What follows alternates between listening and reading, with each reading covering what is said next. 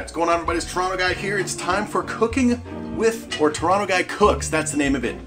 Today, we are going to be cooking some salmon in the pan with some pasta with some Dijon on it. Because Dijon ain't just for sandwiches and subs and shit. You can use it for, well, I'm going to show you how you can use it. First, see we got the salmon here, a lovely Atlantic salmon. What I've done is I've scored it. So I've cut a few bits into the salmon, put some salt in the little slots, and there we go. Now what this does is when you cook it in the pan, see what we're going to do is we're going to cook the salmon mostly skin side down. It's going to spend most of its time cooking skin side down, and the scoring keeps the skin from falling off, and it's going to taste amazing and lovely. We got the water for the pasta boiling. Throw in some corkscrew. I thought I had penne, but I don't. But what you're going to do, I mean, it's pasta. It's just, you know, however they shape it and stuff. So we're going to let that cook for about 7 to 9 minutes. And we got the olive oil. We got about 2 tablespoons of extra virgin olive oil. That's extra virgin. Not only has the olive oil not had sex, it's never going to have sex. So here's what we're going to do. And remember, you want to get it hot, about just a little more than medium heat, until it's about smoking. And it's just about right now. And we're going to spend most of its time cooking on the skin. So here we go. We're going to do this. Get ready for the awesome sizzleness, baby. Love it. Press down on it. Keep it flat for a little bit. All right? Looking good. Now, don't touch it for like 4 minutes. You might be tempted to be like, but Toronto Guy. No, trust me. The skin can handle it. It's fine. Once these sides get about 2/3 up of the side of the salmon, gets that nice cooked color, then we're going to flip it, cook it on the other side for about 1 minute. But before we do that, let's stir this a little more. Don't want the pasta to be all mushy and stuff. Now we are going to add a little salt on the top of the salmon flesh. You can put any spice in there you want. You know what I mean? You can just put salt and pepper, you can put garlic, you can put fresh herbs, whatever you want, baby. But just let it sit. Just don't worry about it, let it sit. Now while we're letting it sit and do its thing, let's keep giving this a stir so it don't end up all mushy. Now as I said, we're gonna add some Dijon to the I was gonna say penne, it's not penne, to the corkscrew. Now, there's a lot of different kinds of Dijon. For example, I have 7 different kinds. Here's what we have today. It's all Coslicks, Canadian made, baby, Canadian made. Buy local, support your local businesses. Let's make sure the oil keeps flowing around. We got curry Dijon, which is amazing. We have herbed rosemary. We also have sweet and smoky Dijon. Yeah, baby. Ooh, we also have Italian mostarda. Not just any mostarda, Italian mostarda. What else we got? We've got sweet and smoky. Didn't I already show you this? I think I did. We have German, as in Merkel. And we have 2 more here. We have Triple Crunch, which is mustard seeds in an awesome little vinaigrette sauce. And we have Dijon Classic. Today, since most of these are still sealed and unopened, we're going to use one that I've already opened. We're going to use the curry, baby. Curry Dijon corkscrew pasta with salmon. It's been about 2 minutes. Everything's fine. Everything's looking good. It's getting up there, baby. Oh. And we're also going to add some cherry tomatoes to our corkscrew pasta and some fresh spinach. What we're going to do is when the pasta's ready, take the water, dump it out over the spinach so it wilts, add some color, some greens to it, and then we're going to put it back in the pot, add our Dijon, and we're going to just enjoy life. Okay, so it's been about 2 minutes. Keep going. It's looking good. People might be freaking out. Toronto Guy, no, you're going to kill the salmon. The salmon's already been killed, trust me. The skin can handle it, okay? And the skin is going to be crispy. It's going to be amazing. Awesome. Awesome, awesome, awesome, awesome. Heck, you can also use I've done this before, use Dijon to glaze the salmon. Seriously. Use Dijon. It's not just for hot dogs and sandwiches and subs. Use it as a glaze for your pasta. Use it as a glaze for your fish. Use it as a chicken glaze. Eat it out of the jar if you be so bold and whatever. So there we go. It's looking good so far. It's getting up there. It's getting up to the sides. Looking lovely. Remember, just leave it. Leave it alone. Leave it alone. Everything's fine. Everything's lovely. Let's keep giving this a stir. Don't want it to be mushy now. Just got enough in here for about 1 person, since I'm 1 person. Now some people out there might be saying, well, Toronto Guy, Salmon's not exactly cheap, you know. Well, of course it's not cheap. It's salmon. This is Atlantic salmon.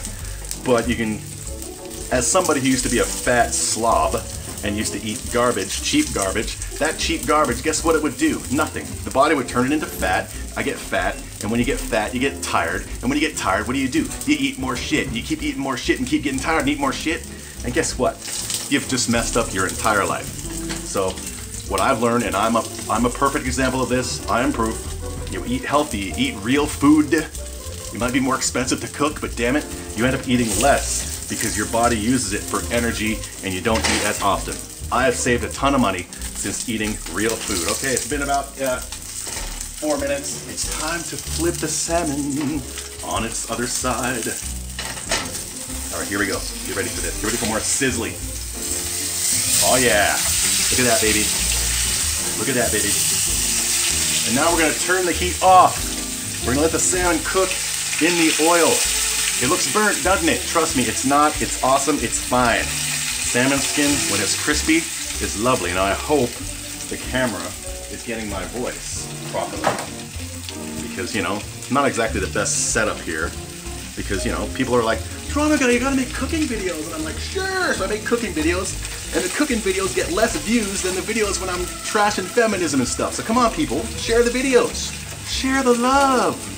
Share the love. And heck, give me money too. Maybe if you give me money as well, I'll be more inclined to make more videos more often. But here we go. This is, like I said, this is the kind of stuff that the women folk who decided that they didn't have to put any effort into getting to know Toronto guy when Toronto guy played the dating scene. This is the kind of thing they're missing out on. Awesomeness. They could have had this for nothing. That's the kind of person I was. I'd be like, I'm gonna cook you this and you don't have to pay me nothing. Just don't be a bitch. But there we go. So there we go. It should be about good now. How's it looking? Oh, it's looking awesome. Now we're gonna remove it from the heat. Let it sit in the pan, in the oil. Soak up all that extra virgin olive oil because everybody loves virgins, right? So the pasta looks just about ready. Let's give a taste of one little thingy noodle. I don't like using spoons in my rock pans because I don't want to scratch or nothing, but you can't really use a spatula for this part, so you gotta take one out, give it a taste, see if it's to your liking. Get the hell out there. It's done, baby. Okay, so salmon is still salmoning on the skin part to just keep the crispiness and the moisture. Everything's off on the oven, on the stove. Now we're going to, as I said, we're going to take the water, dump it over the spinach. The spinach is going to wilt. It's going to be awesome. Going to add color, and then we'll be right back after these messages. All right, so the water's been dumped over the spinach. The spinach is wilting, getting lovely. Pasta's awesome. Pour it in there. Give it a little shake up. Get rid of the rest of the spinach. Now, of course, spinach doesn't really taste like anything, but you gotta add some color to your food, you know? I'm a believer that if food looks good, it manages to taste even better. And Toronto guy's regular food tastes awesome, so when it looks good, it tastes awesomer. Add a little olive oil. Shake it up a bit. I love my rock pans. Love them. Let's throw in those cherry tomatoes. Just a few.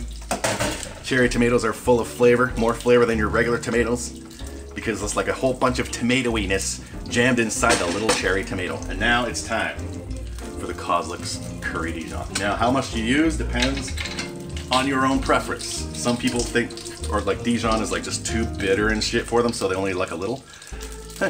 I like a little bit more than a little. So that's about 1.5 tablespoons. Give it a mix. Yeah, baby. Oh, I can smell it. You know when you smell something really awesome, and then it feels like your something in your tongue just exploded and it starts watering in there and it's almost tingly. Oh my God, that's what it's like right now. Oh, I wish you could smell this, but you can smell it if you try it on your own. See, simple to cook. How long was this? Like 10 minutes, and we're ready. 10 minutes and we're ready, Eddie. So let's start plating. Here we go. Shake it up a little more. And have a lovely dinner for Toronto guy. And you can have a lovely dinner too. There we go. a little bit there, a little bit there, have it nice and placed. You don't have to do it this way. Some people don't like plating all nice. I do, because I like taking pictures of it.